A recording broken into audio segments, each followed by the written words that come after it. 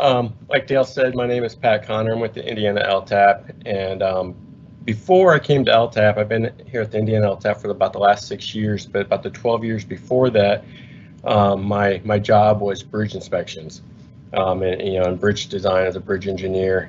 But I spent a lot of time in that bridge asset management area, and some of the things, I was out there doing bridge inspections around Michigan and Indiana, seeing a lot of deterioration on bridges that was causing load postings, causing bridge closures, and there's a lot of simple fixes to help prevent that from happening. So my goal when I came to LTAP was help to take that previous knowledge and experience and try to get the word out there on things that we can do to help prevent that from happening and increasing the life of our bridges. So before I get started here, let me just cover some bases. Preservation, maintenance, preventative maintenance. These are all kind of common terms kind of thrown around, kind of intermixedly. So if I say maintenance, I mean preservation. If I say preservation, I may mean maintenance, or likewise with preventative maintenance. Technically speaking, and here in Indiana, it's become kind of an issue with our funding, what we call preservation, what we call maintenance. So we've kind of gotten into the weeds a little bit. So I will kind of highlight, technically speaking, preservation is something that's kind of built out of your bridge asset management plan. A lot of what Tim was talking should resonate, and you'll see kind of some duplicate information in here about being proactive versus reactive. Maintenance are more reactive type of treatments. They can be the same treatment, but depending on whether you do it proactively or reactively, maybe consider preservation or maintenance. But for the sake of what the message I'm trying to get out here today, it doesn't really matter. They're all, a bridge deck sealer is a bridge deck sealer. A couple of key points to talk about here before we also get started. Why preservation? Preservation, number one, if you do the right treatment at the right time in the right place, absolutely lengthens the life of that bridge and lowers the life cycle cost. Research has shown that you can preserve 10 bridges to one major rehab, and we're not even talking about reconstruction. I'm sure things in North Dakota are similar to here in Indiana. Over 90% of our bridges here in Indiana are local roads over waterways. So when you replace those, not only is the cost per square foot so much higher than rehab or preservation, but that area is getting much larger in a replacement project. We have certain waterway permits that you have to get before you replace a bridge, same as here in Indiana. And oftentimes it's not uncommon that length of that bridge doubles in cost in a replacement project. So very important to prevent those reconstruction projects as long as possible, and finding that right treatment to lengthen the life of that. Also, it's the most cost-effective way to manage any of our assets. Tim was talking about pavement preservation. I'm talking about bridge preservation. You can apply this to your employees, you can apply it to your fleet and equipment. Any of the assets that you manage and own, doing some preventative maintenance is the most cost-effective way to manage those. And kind of lastly here, it is absolutely vital and key to helping achieve your performance goals in your bridge asset management plan. And I'm going to touch on the asset management part of it real quickly here, since Tim covered it a little bit. But I think, as you talk to DOTs, I think a big difference between talking to a maintenance crew at a DOT level or a maintenance crew at a county level is that maintenance crew or that director of that county highway department is the bridge asset management engineer and also directing the treatment activities. Where in the DOT, those are usually two, the executive management doing the analysis, looking at the data, determining what treatments you need to do, and then the crew, all they care about is out there doing the treatments as they want. So at a local level, they're really intertwined, so it's important to understand the relationship between those. But basically what we're looking for here is, why preservation is the best way to be a good steward of our assets and taking care of the taxpayers' dollars that we are allotted. A little chart to demonstrate the increase in life cycle costs. As you can see here, this is a deterioration curve. Over here you got your good, poor, bad, severe, and over time. and over time it's deteriorating to be in a worse condition. Doing some maintenance, doing some preservation up here in the fair and good categories can lengthen the life of that bridge, increasing the life, reducing the life cycle cost. I had a similar slide to this one. Again, that deterioration curve demonstrating that window of opportunity of that right treatment in the right place at the right time. Up here in the preservation categories, the cost of doing those is much less than as it moves down that deterioration curve. So earlier in the life of that bridge is significantly cheaper than letting that bridge deteriorate to that next category. So the treatment in this category is not the same treatment in this category, and also down here in the major rehabilitation. So there is an actual physical cost of letting that bridge deteriorate down that deterioration curve. So this is kind of a dynamic structure of our bridge asset management plan. Each of these elements are variables in our asset management plan that relate to one another. So depending on how much money we have coming in, depending on whether you're managing 10 bridges or 200 bridges, affects how much money you need to do that. The condition of those bridges, if the majority of bridges are in good condition, will change the treatments that you're going to do. I know at least here in Indiana, there's a couple counties, or at least one county, that is very rural, very, I'll say, poor, and I bet about 50% of the bridges are in poor condition. But we have a lot of other counties here in Indiana that have 0% of their bridges in poor condition.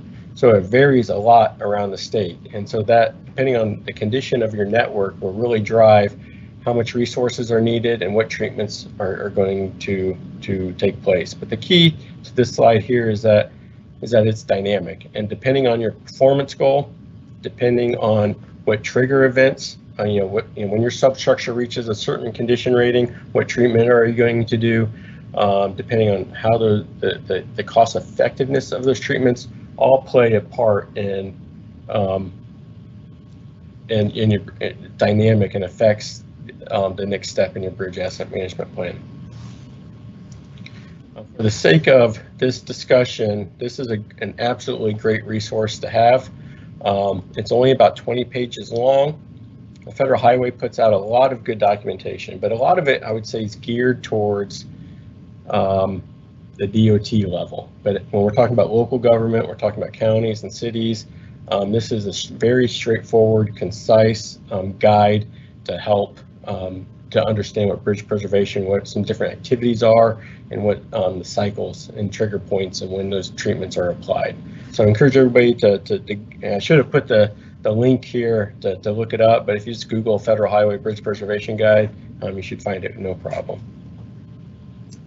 Within this guide, here you will see a diagram similar to this.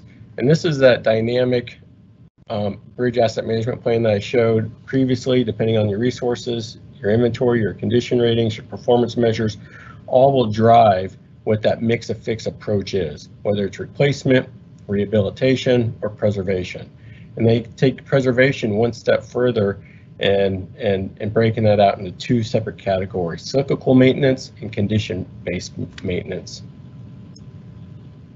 And again, just want to reiterate, you can preserve about 10 bridges to one major rehab. So very cost effective. Replacement. Everybody knows replacement is the highest cost. Usually you got multiple elements in poor condition. When I say elements, I mean the substructure, superstructure, and deck. Those are the three main elements in a bridge, or the culvert is the other element. So if you have a substructure in poor condition and a superstructure in poor condition, it probably makes sense to replace it. But something in terms of talking about preservation, something I want to bring up is that preservation really starts at reconstruction.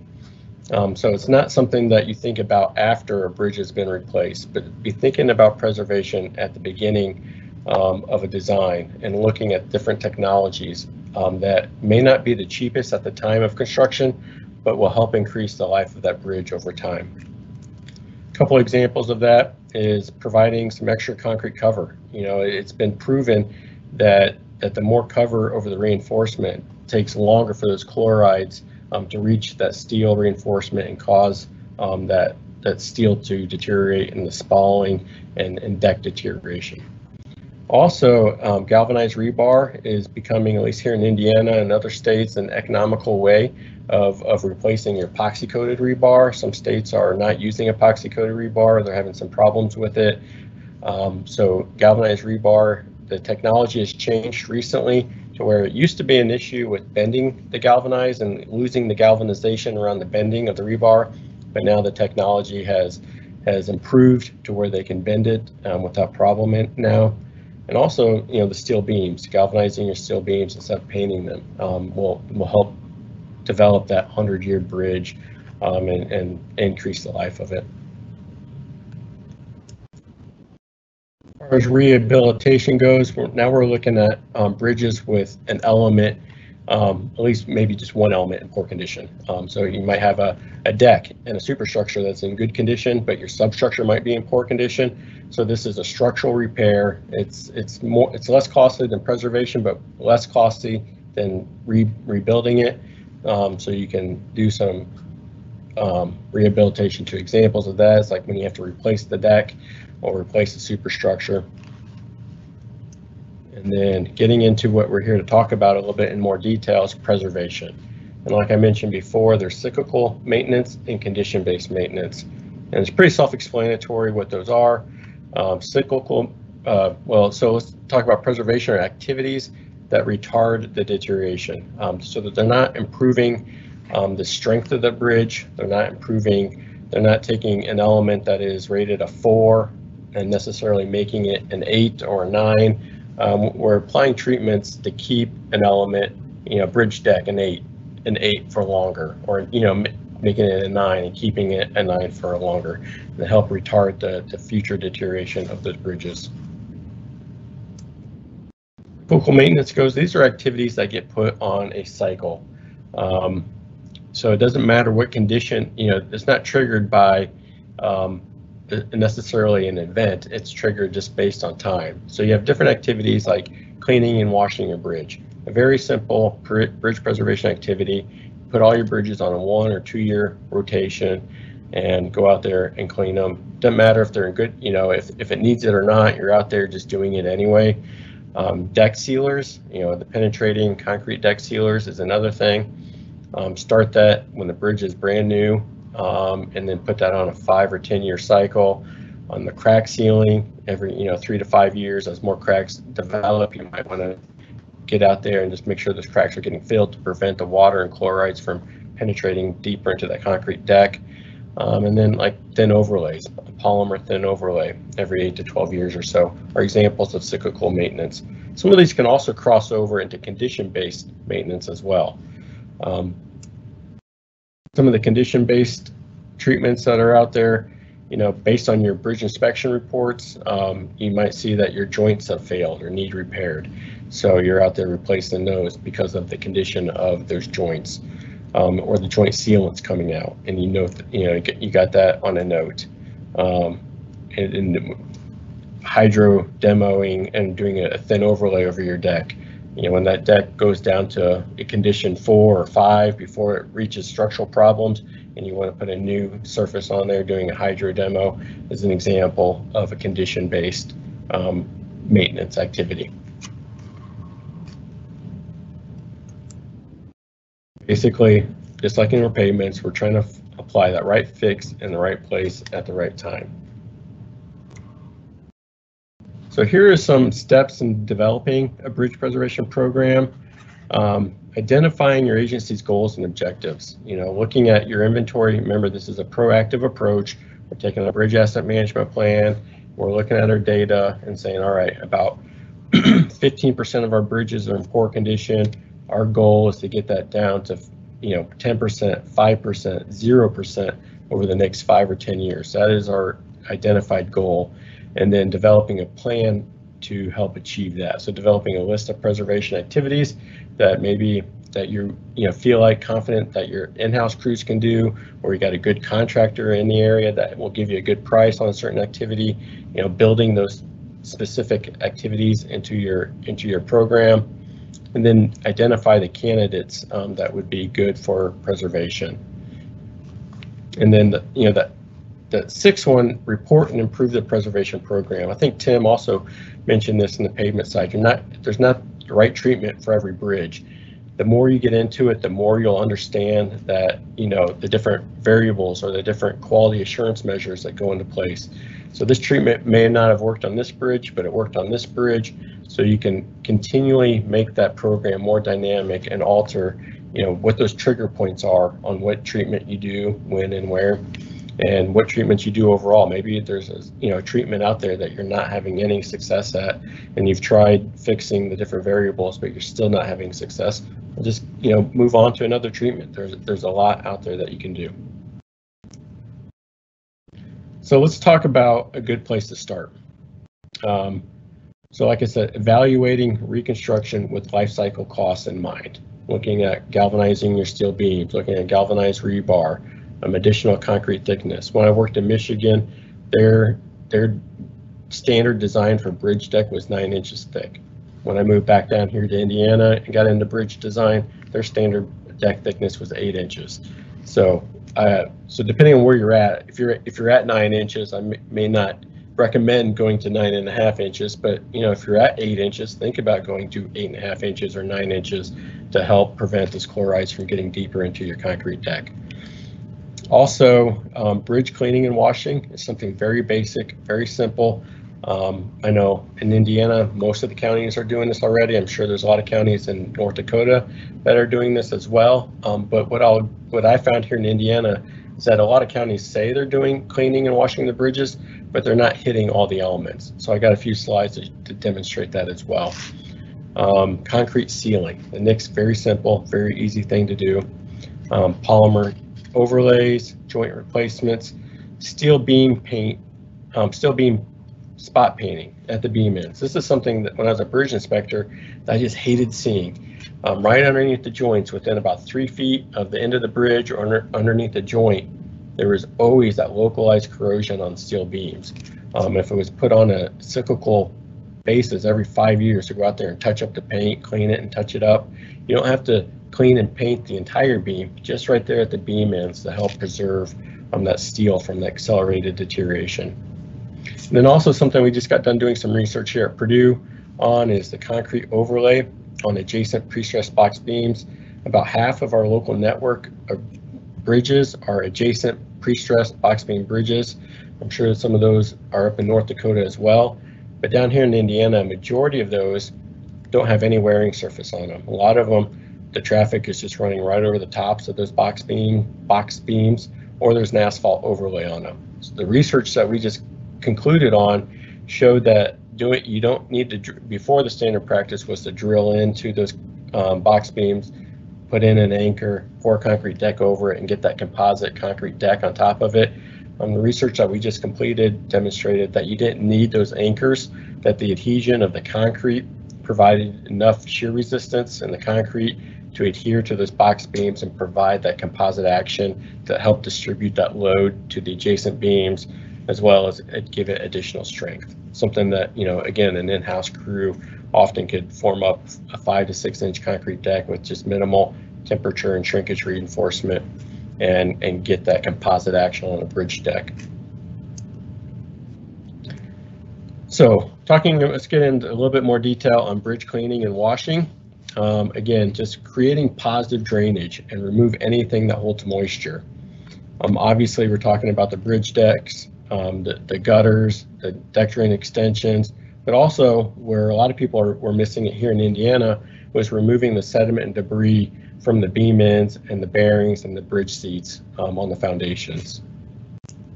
So some of the basic equipment needed here is just, whether it could be one or multiple of these, brooms, power washer, compressed air to blow off that debris. And here are some of the things that when you're out there cleaning your bridge decks that you want to make sure you're keeping those joints. That one's full of dirt and debris. It's not allowing it to expand and contract the way it was designed and meant to. So it's very important to keep those joints clean and free from debris. Here is keeping the bridge deck surface clean and that positive drainage. Oftentimes in the spring, you'll see sticks or corn stalks on top of the bridge deck from a flooding event. And as that moisture and that water just ponds on your bridge deck, it's just accelerating the deterioration in those areas. So making sure that water is able to get off the bridge fastly and quickly as possible. And then underneath this drain right here, or this drain right here, there's often a deck drain extension. So now this requires your crew to get underneath the bridge a little bit and start looking at some of those elements. This is one of my pet peeves when I was a bridge inspector, is that this deck drain would not have an extension on it, or it was cut short. So what you would see is accelerated. I've closed a handful of bridges or reduced the loading on them because the beams were totally ate out right here at the deck drain extension. The rest of the beam was perfectly fine, but with that water and chlorides hitting that beam, the bottom flange of that beam would cause that accelerated deterioration. So checking for things like that and getting it replaced. And then here is, I know these pictures may be hard to see, this here is a bearing of a bridge, and you can see this is all dirt and debris, that when that joint fails, it builds up dirt and debris on the beam ends and causing that accelerated deterioration. Then likewise here, you can see this concrete beam here at the end, it's just spalling and breaking apart because of the moisture's trapped there, and with the freeze-thaw cycle and water getting in there, causing accelerated deterioration. So keeping these areas clean with a power washer, some compressed air, serves your bridge tremendously. Here's another example of dirt, and these aren't uncommon examples. If you've never been underneath a bridge with steel beams, so many times that there's just dirt and debris that accumulates on top of the abutments, and here you can see a hole in the web of that steel beam. And then also likewise here, there's a hole right here in this beam, right underneath this joint. So keeping the joints sealed, keeping them the water from dripping down through the joints, and keeping the beam ends clean is very good practice. Something practical you can do, very simple, is just create a simple crew checklist. And as your maintenance crew is out there cleaning and washing the bridge, you can develop just a little spreadsheet, and as they go out there, they can mark when they did it, when they cleaned the bridge, who was the crew leader, and they can just, after the crew is done cleaning it, that crew leader can just do some quality assurance and check off, okay, the deck surface is clean, the gutters are free from debris, the joints are clean, there's no deck drain extensions on this, there's no deck drains on this bridge, but if there was, you know, there's no deck drain extension, so maybe make a note, come back out here at a later time and add that extension. But you're kind of drilling down, so that next step would be then bridge deck preservation. So here's kind of a snapshot of the local bridges in North Dakota. I got this from Federal Highway, so depending on when this data was taken, it may determine, you know, how accurate this is. But from what I could tell, North Dakota has just over 4,000 bridges. Just over 3,000 of those bridges are owned and operated and maintained by local government. It's about 5.7 million square feet bridge deck area. And here's how your good, fair, poor ratings came out. About 8% of your bridges had it, based on deck area, had a limiting condition rating of a 1, 2, 3, or 4. So it's poor. Your fair bridges, about 30% of your fair, and 62% of your bridges are in good condition. So what this screams to me is that you have about 92% of your bridges that are good candidates for preservation.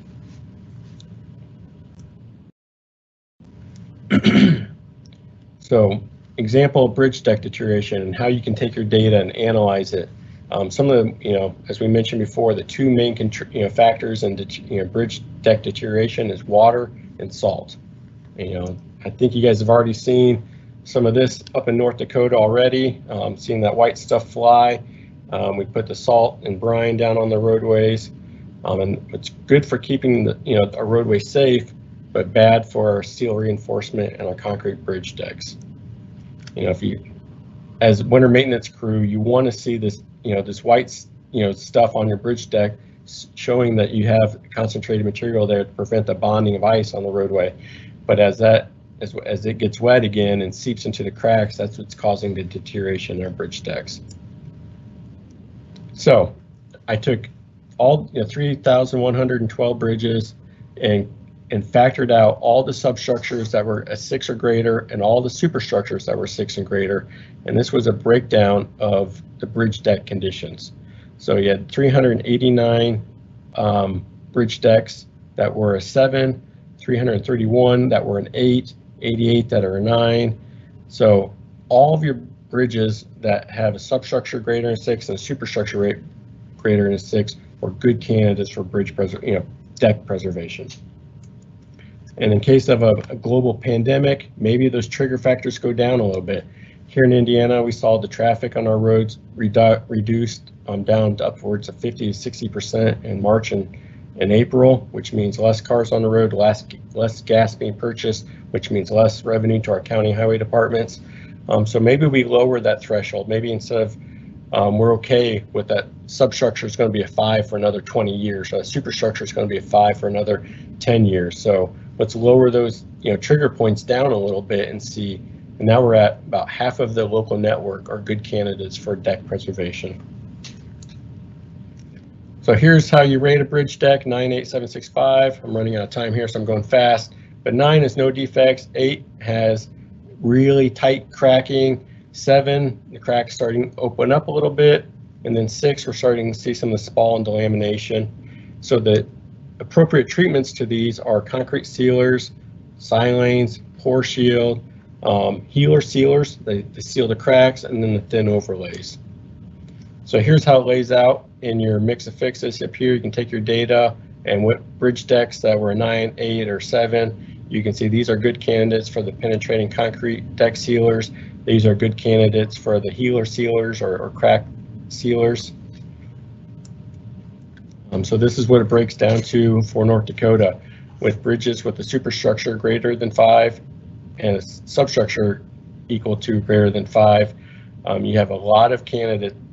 I forgot to update this. Don't look at 17 million square feet, but you have a lot of half of your bridges here in North Dakota are good candidates for the penetrating concrete sealers, the healer sealers, and some polymer thin overlays. And what we want to do is prevent. So these bridges, if you remember right, we categorize a good bridge that is in 7, 8, 9, and you have 467 bridges that are rated a 7, about ready to deteriorate into a 6, into that fair condition. So we want to make sure we're preventing that from happening as long as possible. So with that, I'll just leave you with a couple of resources. Oh, here I did leave the website for the FHWA Bridge Preservation Guide. And also another great resource is the AASHTO TSP2 program. They have a pavement preservation side and a bridge preservation side. Here's a link to the website. I really encourage everybody to, if you want more information, it's an absolutely great resource. But with that, that's my contact information. If anybody has any questions, I'll turn it back over to Dale. Hey, Pat, that was absolutely fantastic. And we do have a couple. We are running tight. Please, audience, I hope you're okay. It's a virtual lunch, so we're going to shorten it up a little bit so we can get through a couple good questions by our audience. First, Dana asks, do you have any recommendations of the type of sealer to use and where to purchase the sealer? What kind of equipment could our county crew use to do this? So that's a great question. There's 3 that come to mind. Silanes are really popular by a lot of DOTs and a lot of people out there. Advanced Chemical is a product that comes to mind. They're active in that TSP2 program, but there's a number of different silane dealers out there. Pour Shield is one I mentioned in there. That was developed by the Soy Transportation Institute. So down here in Indiana, they're a big partner. I know in North Dakota, they're part of that Soy Transportation group as well. So they have a product as well. Sweet. And in North Dakota, the DOT uses simple things like weed sprayers behind a small mower that work extremely effectively. So it's really easy. I mean, I've had more time. We've done some training in Indiana where you can take just like a weed sprayer and fill it up. And depending on the bridge deck area, you can just spray it right over the concrete. And you don't have to necessarily close a bridge down very good. If you do it in a hot summer day, it takes 30 minutes for it to dry, depending on what type of silane you're using. Perfect. Pat, another question. I've got a bridge deck, needs a little work, so I'm going to put an overlay on the roadway, and I run right over the bridge. How important is it to reanalyze, to look at the load rating for that bridge? So if you are adding more dead weight to that bridge, I'd say it's very important to work with your bridge inspectors and your load raters, looking at making sure you're not providing unnecessary dead load to that bridge. And maybe you could taper that, the approach roadway, you could taper it down at that bridge and prevent it from adding that additional dead load. Oh, great recommendation. And one more question before we go to break, and that is, lately we've been replacing an awful lot of our bridges with box culverts. Like the idea? Your thoughts, Pat? Yeah, I think box culverts are great. I'm a big fan of concrete. They last a long time. I would, the only recommendation there from my experience is the dual box culverts. If you got more than one, those just seem to catch debris. But if the hydraulics are adequate to fit a box culvert in there, I think it's a good fix.